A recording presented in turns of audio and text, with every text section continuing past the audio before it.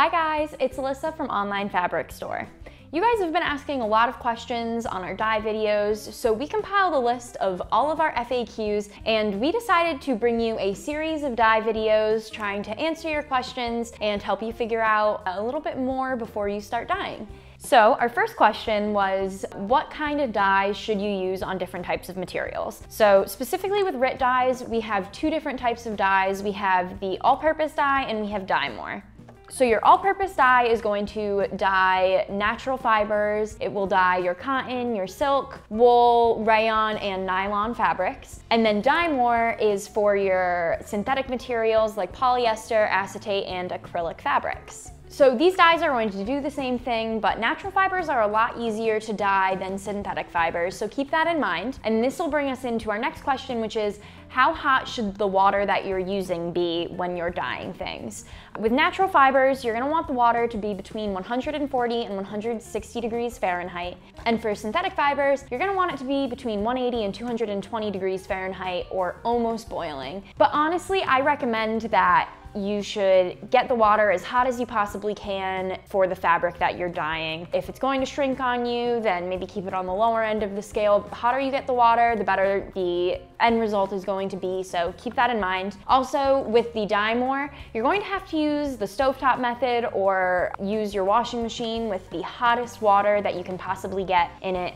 You turn up your water heater the night before you do the dye, and then remember to turn it back down before you take a shower or anything like that, and that's going to help you. But the Dye-More specifically really needs to stay hot the entire time that you are dyeing the fabric, so know that.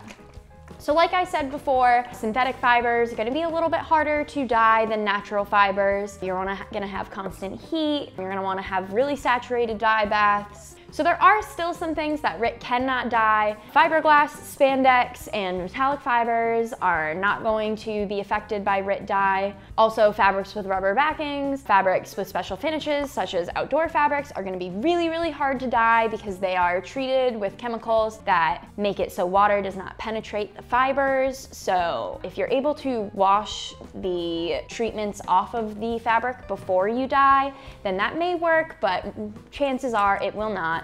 And lastly, fabrics that are labeled with wash with cold water only or dry clean only will shrink a lot when you put them into hot water. That's usually why they're labeled that way. So if you have never put an item into a really hot water bath, then I would not recommend throwing it in there to dye it. It's just gonna shrink it, unless that's what you're going for. But sometimes the results can be pretty unpredictable when you do that, so I would not recommend it. So another question that you guys ask a lot is, what if you don't have a pot that's large enough to dye something? And there are a lot of different things that aren't pots that you can use, especially if you're using all-purpose dye. Like I said, it needs to be a pretty hot dye bath, but if you can get the water boiling and then transfer it into the kiddie pool or whatever it is that you're using to dye your fabric, then you're golden. Like I said, a kiddie pool is awesome. You can also use a washing machine. That is something that RIT recommends on their website. On their website, they have step-by-step instructions on how to use your washing machine, how to clean it afterwards so you don't have dye left over in there. That's a really great method for dyeing larger items like sheets, curtains, stuff like that.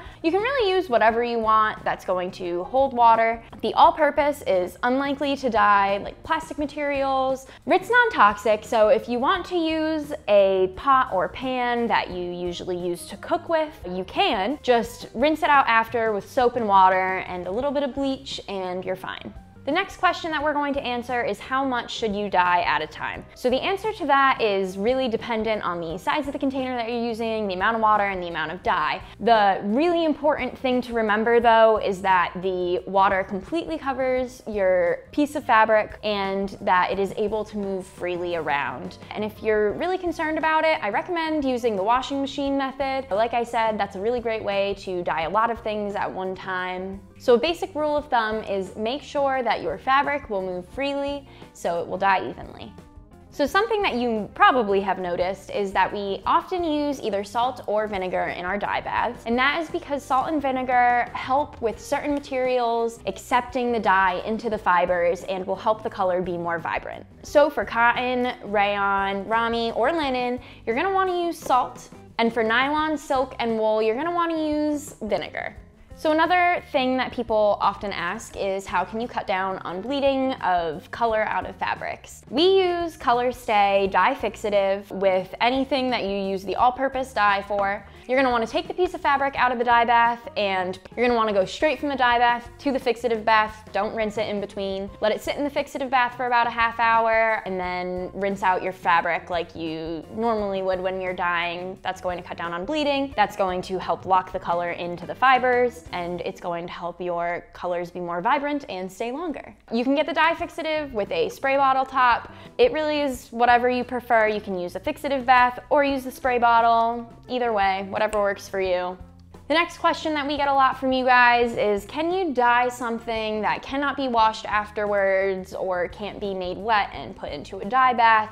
And the answer is kind of no, kind of yes. I wouldn't recommend this method, but I will tell you how I would do it because I know that this is a question that I get a lot. So RIT makes a product called Color Perfect. It is a spray dye. It is pre-mixed, so you don't need to mix it with water, and it doesn't require any heat. But I did try this out because for this video, I wanted to give you guys an accurate representation of what Color Perfect is going to do for you. So I sprayed Color Perfect on this scrap piece of fabric that I had here. As you can see, it got a little wet.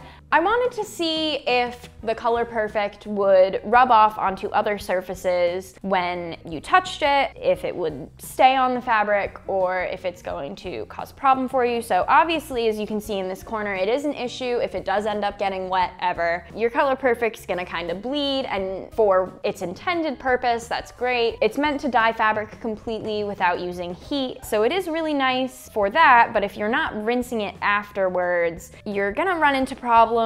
Like I said, if it gets wet, it's going to bleed, but also it will rub off onto other surfaces. So you can see that when you rub one fabric onto the other, that it's going to slightly rub off onto the other fabric, and over time it's going to wear away at that color. But if you're dyeing something like a rug or a carpet, you may run into some issues. So keep that in mind if you are going to use Color Perfect for something that can't get wet afterwards. So it's not what it's intended for, but in certain situations, it may help you.